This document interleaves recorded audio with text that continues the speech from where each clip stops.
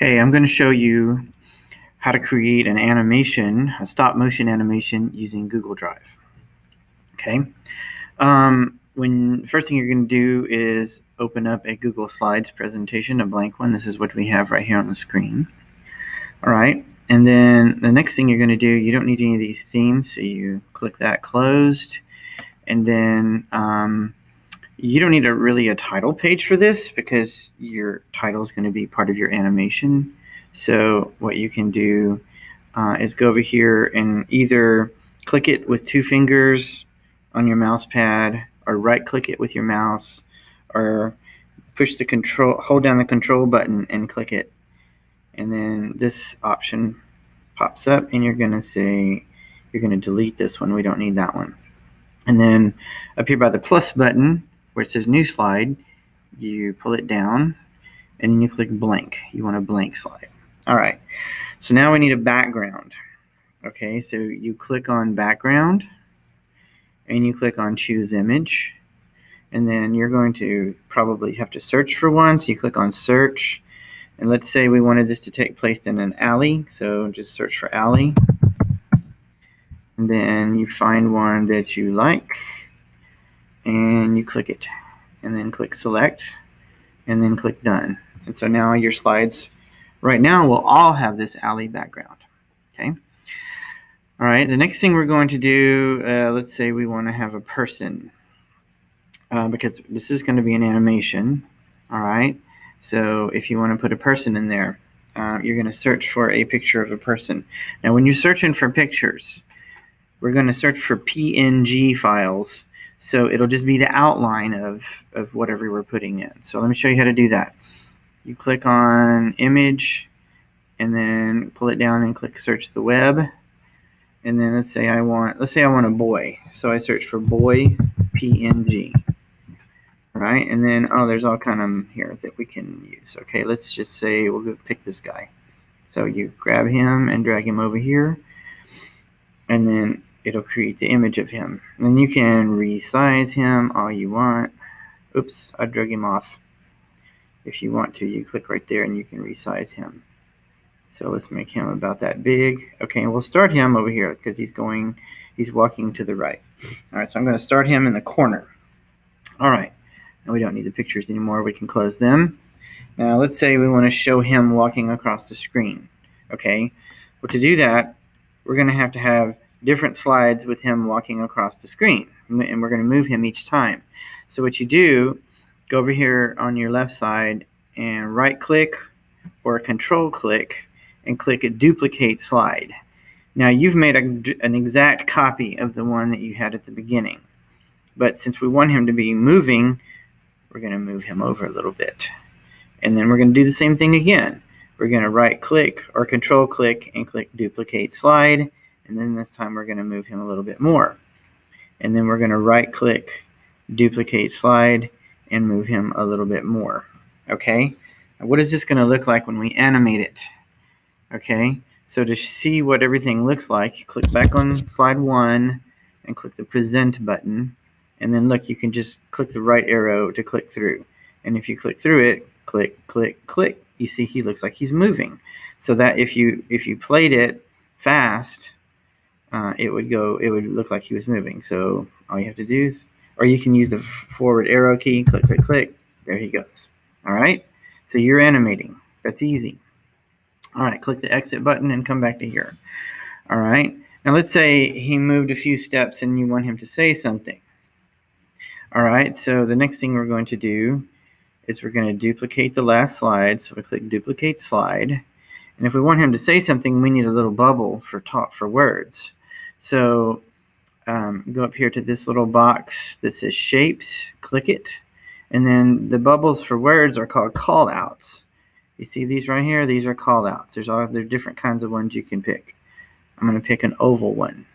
All right, and then you get this little plus sign on your cursor, so then you draw it where you want it. You click down and drag to draw your call out. Okay, there it is. And so you can also drag the little pointer down to his mouth, and then you click on it, and you can type in what you want him to say.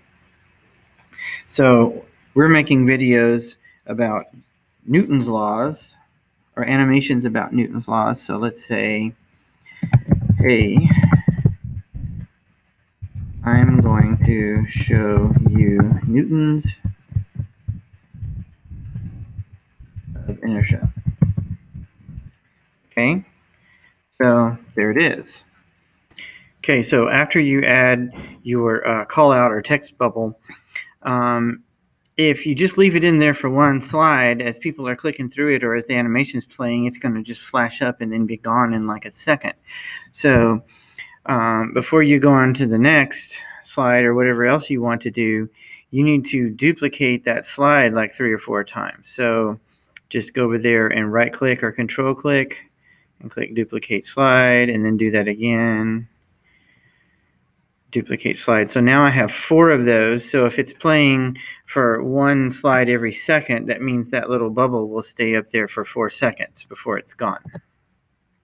So then you can, in the last slide, you can delete the bubble, and then let's duplicate it again, and then we're going to move him a little more. Let's just say he's walking a little further. Okay, now let's say he's going to kick a soccer ball. So let's duplicate the slide again, but this time we need a soccer ball. So we got to search for an image of a soccer ball. So pull down the image, search the web. Instead of a boy, this time we want soccer ball. We want PNG. Okay. There's a soccer ball. We pick one we want. Ooh, let's get that one. So we drag it over here. It will create the image. Okay, that soccer ball is way too big. Make it small enough for him to kick. And then, so let's put it down here by his foot. Okay. So now it's going to look like he's kicking the soccer ball. So let's duplicate that slide. Now, we don't have another picture of him swinging his leg, but we can animate that kind of like a comic book by putting a little call out down here to say what is happening to it. So we can do shape, call outs. Ooh, look at that one. Let's do that one. Explosion 1. Let's put it right here. We can put that there. We can move it a little bit more. And we can click on it, and then we can type POW. Kicked it. Okay. So that's the kick. And then we're going to duplicate the slide. But this time he already kicked it. So we're going to take away the POW. Oops. Click on it on the edge and then delete it. But then since he kicked it, the soccer ball is going to be moving away, right? So we're going to move it up a little bit. And then we're going to duplicate the slide again. And we're going to move it up again. And we're going to duplicate the slide. And we're going to move it up again. So it looks like it's flying away. Okay? Now, let's go all the way back to the first slide. And then let's see what this looks like when we present it. Okay, we're going to present it. We're going to right click. We're going to click on the right arrow key to see what happens. Okay, I'm going to show you Newton's law of inertia. There's a soccer ball, POW, and it goes flying away. Of course, after he kicks the ball, he would have to explain what Newton's law of inertia is. Okay, so let's go back. So we click exit to go back, and then let's duplicate the slide. And then we can delete the soccer ball, and let's put another call out for him to say what's going on. So you can make it really big because he's got a lot to say about this. So he goes something like, me kicking the soccer ball is showing